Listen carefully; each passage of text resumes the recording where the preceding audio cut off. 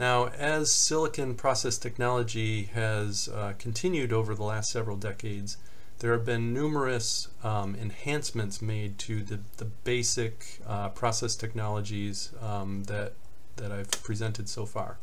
So let's go through a number of the largest process enhancements that have happened over the years.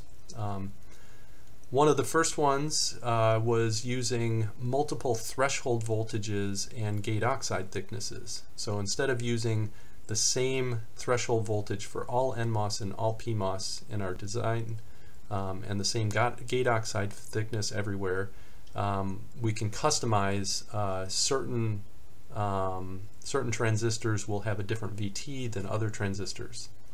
So let's talk about how that helps us. So if we have, let's say, a lower threshold voltage for a transistor, this will provide more current when the transistor is on, because our current is a function of your VGS minus VT squared. So as VT decreases, your VGS minus VT value goes up, and so you get a higher on current. But you sacrifice by having a lower threshold voltage. When you try to turn the transistor off, you'll have a higher leakage. So basically you'll get a faster transistor, but it will be higher power. It'll consume more leakage power and cost you more power in your design. So what you might wind up doing, for example, is when you are designing your chip, you'll have some paths that are more timing critical than others. And so maybe you'll use these low VT transistors on, let's say, 5 to 10% of your most critical timing paths, but use a higher VT, lower leakage, lower power on all of your non-timing critical paths. Similarly, using a thinner gate oxide can provide more on current in a similar way as a lower VT, but it has a lower breakdown voltage and a higher gate leakage current. So you might use a thicker gate oxide for circuits that require higher voltage circuits, like your analog and I/O circuits, and use a thinner oxide in your digital circuits. So another process enhancement has been you can use a silicon on insulator technology. So instead of using a bulk lightly doped silicon crystal, we use as our substrate, we use a substrate that basically is an insulator. And the two main insulators for silicon processing are silicon dioxide and sapphire. The main advantage of silicon on insulator is you eliminate a lot of your large parasitic reverse bias p-n junction between your source drain regions to the transistor body. And I'll go into more on SOI in the next foil, but a second advantage is you actually get a lower sub-threshold leakage going on in your transistors. So as I mentioned in the previous foil, the two main types of silicon on insulator are shown here in this figure. One is you can have a sapphire substrate where you build your N and P devices right on top of the sapphire insulator. The other is you can have a silicon substrate, but then you create a buried silicon oxide layer on top of that silicon substrate, and then you build your transistors on top of that buried silicon oxide layer.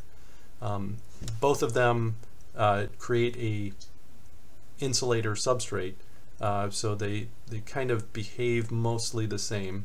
And so I'll go into, you can see in both cases we have on top of the insulating layer for our NMOS devices, we have a fairly thin N+ source and drain, and then a fairly thin, again, P channel between the N plus source and drain.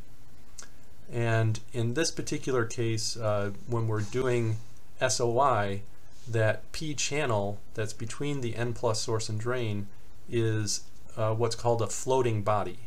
So we don't actually, in normal bulk silicon, when we create our NPN device, that P channel is connected, is our body, and we actually connect that to generally the source of the transistor. For an SOI, we let that P channel, basically we don't connect it to anything, we just have it floating. And so we can attract carriers to that, to the gate still by connecting the gate to a positive voltage for an NMOS device, but it doesn't have the P bulk or channel is not connected to the source.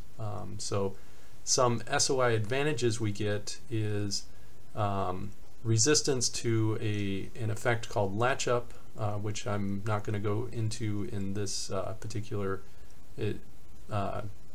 presentation, but I think I'll be going into it in a future week.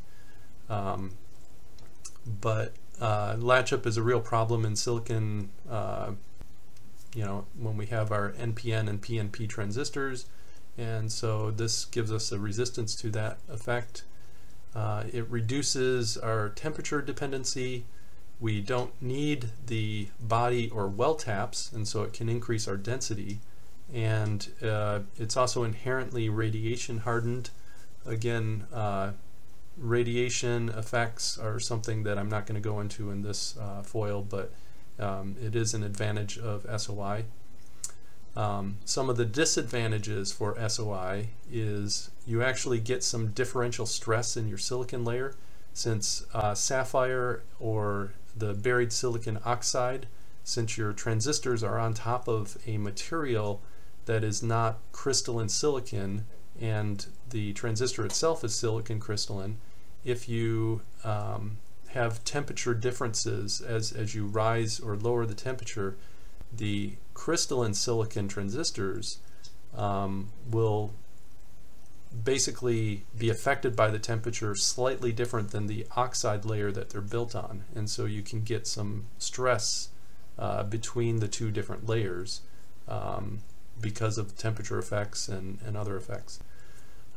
Second thing is, since you don't actually have the body of your transistor, the channel region connected to the source voltage, as you are trying to turn your transistor on and off, you change your gate voltage, the transistor will actually have a little bit of a history effect.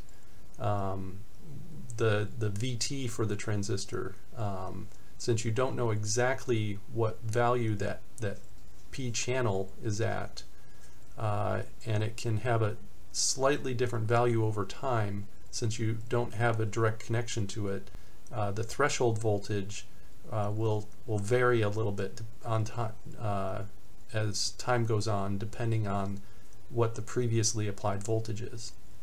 And then the third disadvantage is it has a much higher wafer cost, because you're buying sapphire or the substrate with the buried silicon oxide. It costs more to create those types of wafers. So there's some advantages, some disadvantages. For the most part, I know SOI was used by a few different fabs through the early 2000s. I'm not certain that it's used quite as often in most fabs today. So another process enhancement that has come into the process technology in the last 5-6 years or so has been the use of high K gate dielectrics. So what I mean by high K gate, in our metal oxide semiconductor MOS technology, the gate capacitance is what attracts charge from the channel to the channel in order to form the channel between the source and drain. If you have a higher capacitance, it allows you to use a lower voltage to get the same power or same charge in the channel. So a higher capacitance allows you to get the same strength of transistor, same amount of current for a lower power. So in order to get a higher capacitance, if you're using a silicon dioxide layer that historically has been used as our gate oxide, we need to make the oxide thinner and thinner in order to get a higher capacitance, because the capacitance is a function of 1 over the oxide thickness. So if we're only using silicon dioxide, we've been decreasing the oxide thickness for 30-40 years now. Now as we're decreasing the oxide thickness, somewhere around the process generation of 65 nanometers, we had been decreasing the gate oxide thickness, getting down to 10 to 12 angstroms in thickness for your gate oxide. The gate leakage, as the gate oxide got thinner and thinner, we actually started getting current through the gate. Normally your gate should have no current at all, but you start getting leakage through the gate and getting current through the gate, and at 45 nanometers, between 65 and 45 nanometers, it started getting such a high gate leakage that it was actually a problem in your circuits. So at 45 nanometers, Intel started using a hafnium based gate. So HFO2 has a dielectric constant of 20, whereas silicon dioxide had a dielectric constant of 3.9. So basically you get an improvement of 5x in gate capacitance just by making that change alone. So that's a huge improvement, caused a great basically decrease in your gate leakage and improved the power a lot.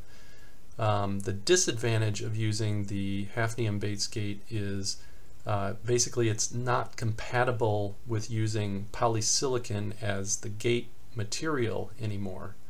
So the solution that they had for going to a high K gate dielectric was to return to a metal gate with the high K gate insulator.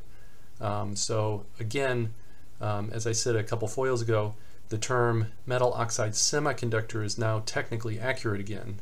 For a long period of time, 30 years or so, we were actually doing polyoxide semiconductor. Now we really are NMOS and PMOS are MOS again.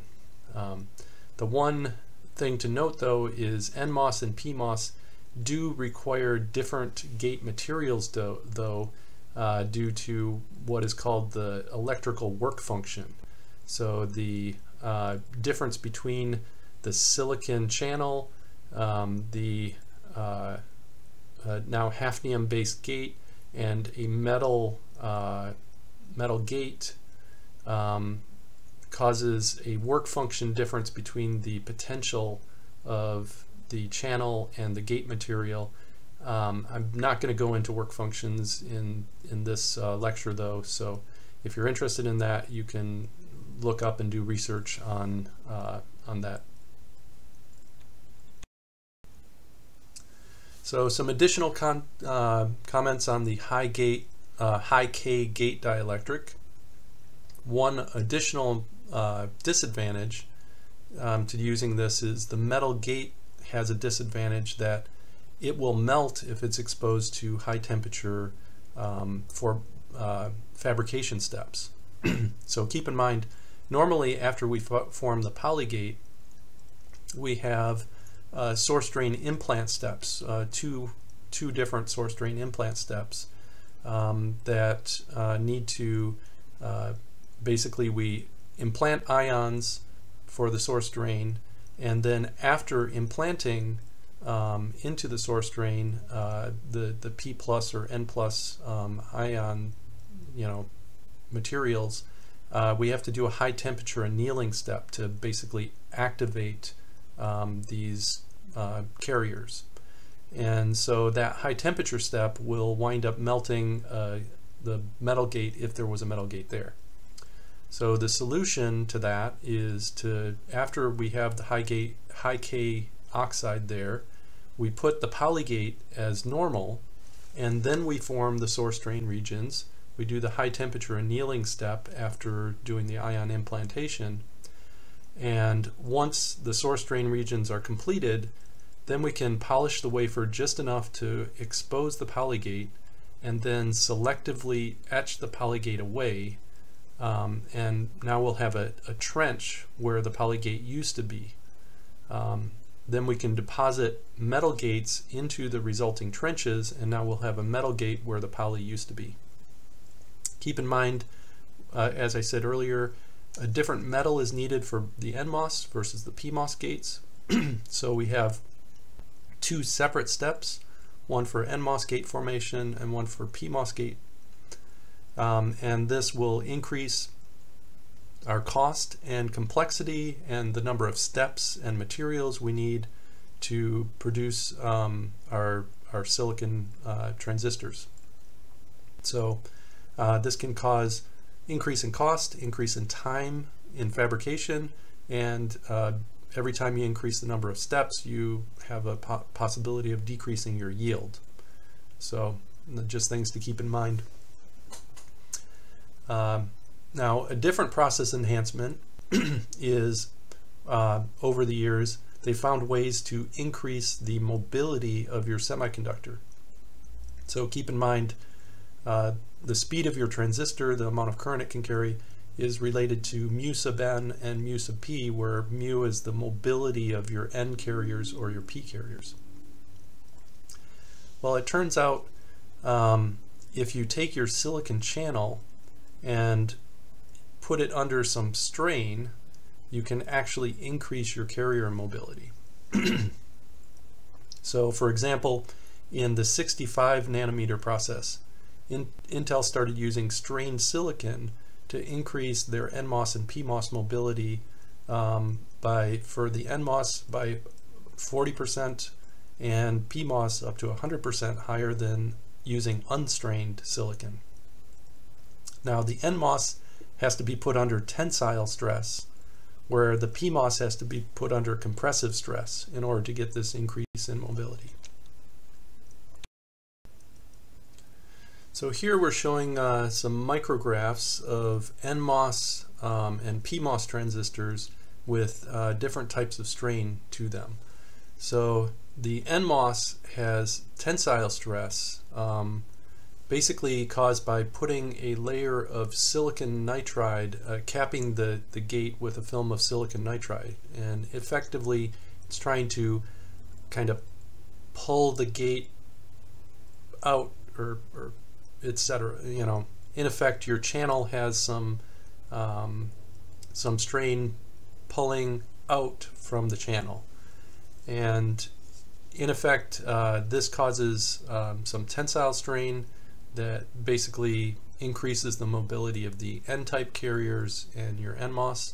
For the PMOS, they need to do compressive stress, and the way they do that is they'll actually introduce some germanium to the source drain regions of the P plus source drain regions of the PMOS device. And this germanium, since germanium is like silicon, it's a group 4 element, but it has a larger atomic radius than silicon. So that means that the source drain will, as a fraction of the silicon atoms are replaced by germanium atoms, the crystal lattice starts trying to grow slightly. So it retains its basic shape because it's mostly silicon, but it undergoes some strain because it has these extra larger atoms in the midst of the silicon, and so you get some compressive stress from the source and drain regions onto the gate, causing the gate to get some additional mobility to the P-type carriers. So again, more process steps, more types of materials being introduced, and it increases the processing cost and potentially causes some additional yield concerns. But as the process generations go on, more and more processing steps and tricks are being played to get more and more performance out of your transistors.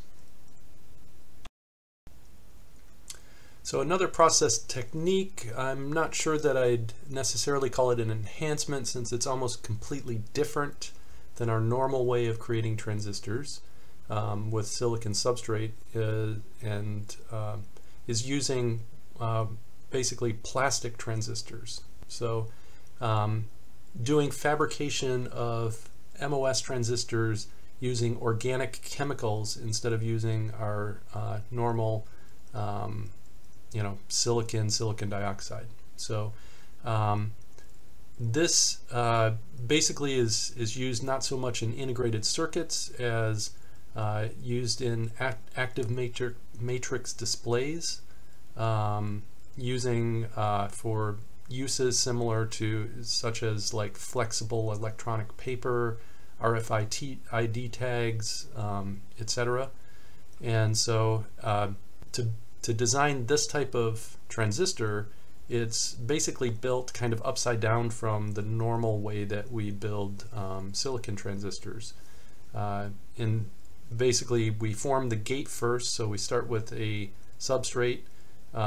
We put down our gate and interconnect on the substrate.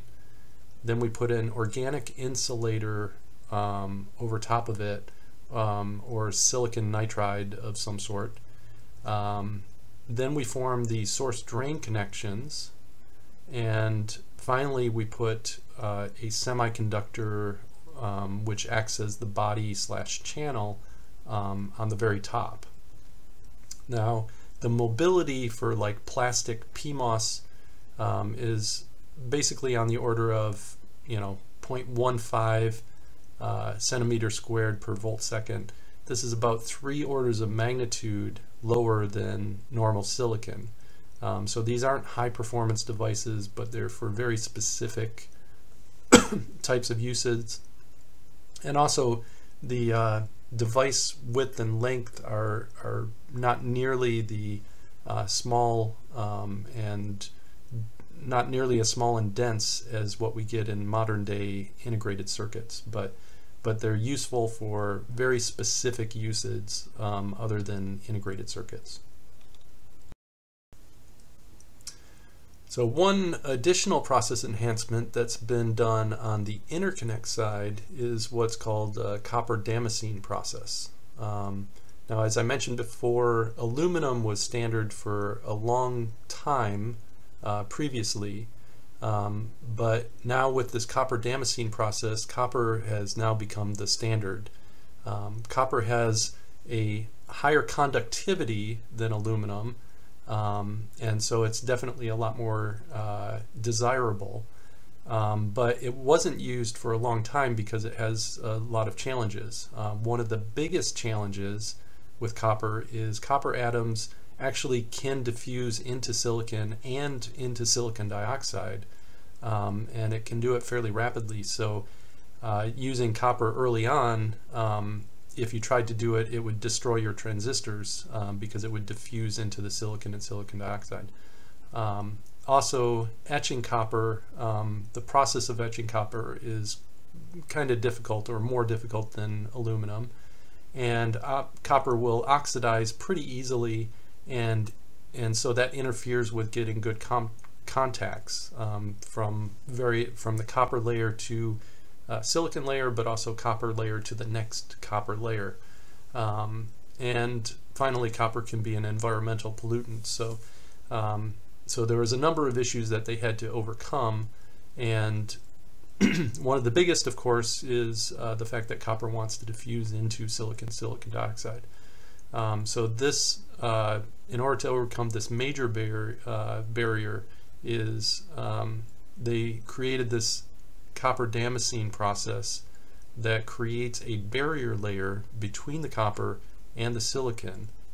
And in effect, what they do is they create a tantalum or tantalum nitride film in any areas between the copper and the silicon, before you put the copper down, you have to put this tantalum or tantalum nitride film down first. So let's go into that next. So the figure here shows all the different steps that you need to go through to do the damascene process for adding copper to your design, to your integrated circuit. So first you start in step A here. The stuff that's in the blue kind of along in the top of above letter A is what you're eventually creating, but you just haven't created it yet. So the first thing you want to do is form a diffusion barrier etch stop on in your wafer in all areas other than where you want to make your contacts to your silicon. And so this will be a maybe like a silicon nitride or some sort of layer that you want to make sure that you stop etching in that.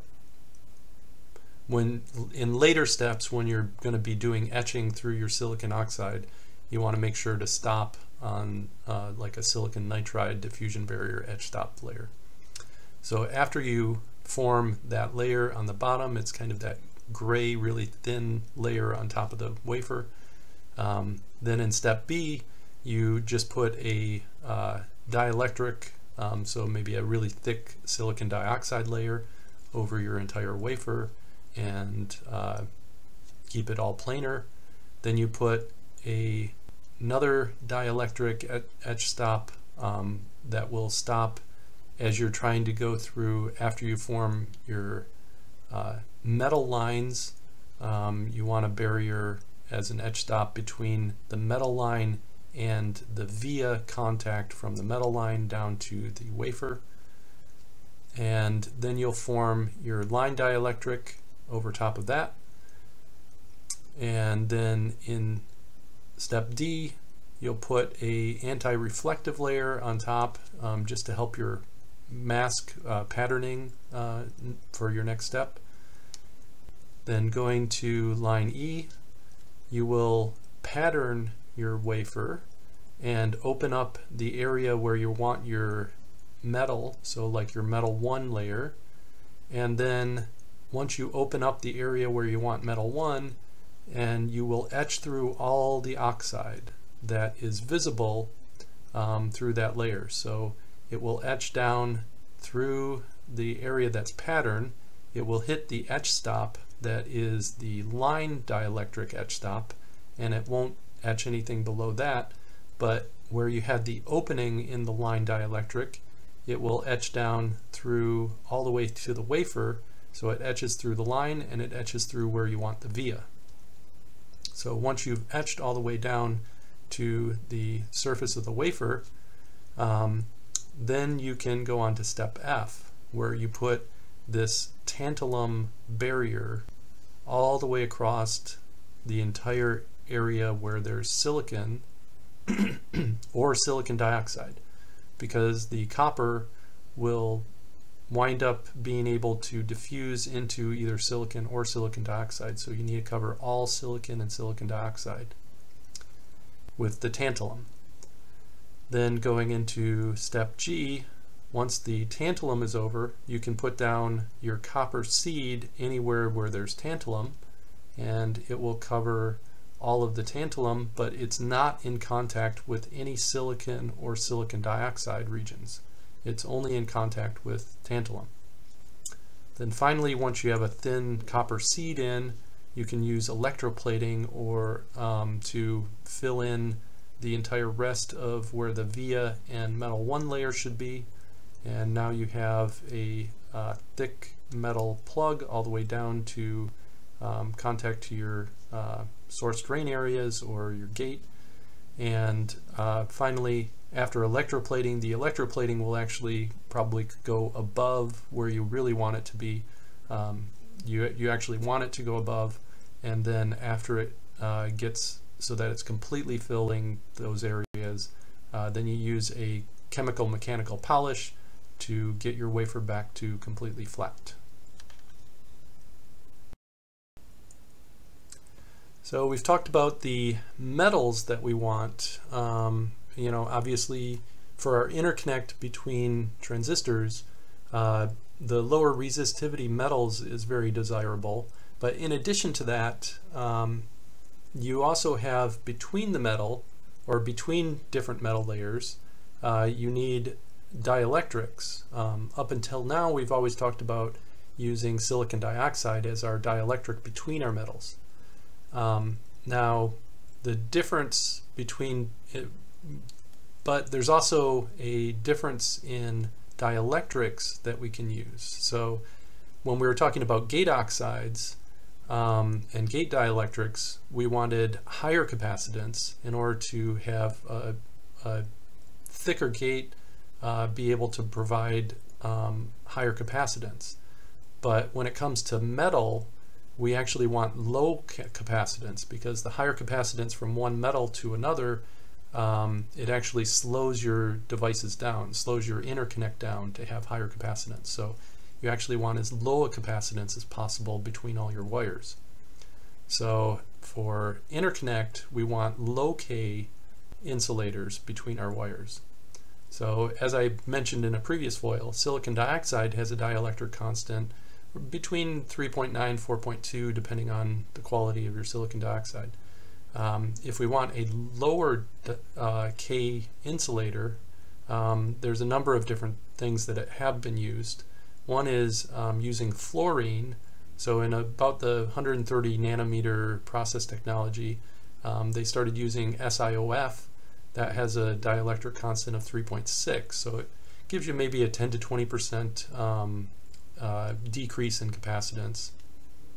Then around the 65 to 90 nanometer process technology, they started using carbon to get SiCOH, which gets us down to 2.8 to 3. So again, another maybe 20% reduction in the value of K in order to reduce your capacitance some more. Then in later process generations, using a polymer called silk from SiLK from Dow Chemical, gets the K down to 2.6, and at one point IBM even demonstrated trying to use air gaps in some of their process steps, and the figure on the right shows a micrograph showing some of the air gaps you can see in particular for the highest two metal layers. In the kind of upper left corner, you can see that they have like a couple air gaps to the right and left of a metal wire. In the layer down a little bit more on the right hand side, but toward the right hand side you can see there's some air gaps between the metal layer.